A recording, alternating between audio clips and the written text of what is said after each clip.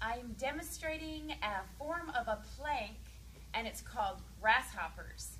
So, you want to get into a standard plank. Again, the hands are directly under the shoulders, your back is straight, keep the glutes squeezed, keep your center, your core squeezed. Okay, now I'm going to pull my right knee to my right elbow and my left knee to my left elbow.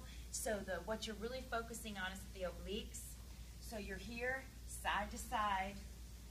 Modification, woo, down on your knees.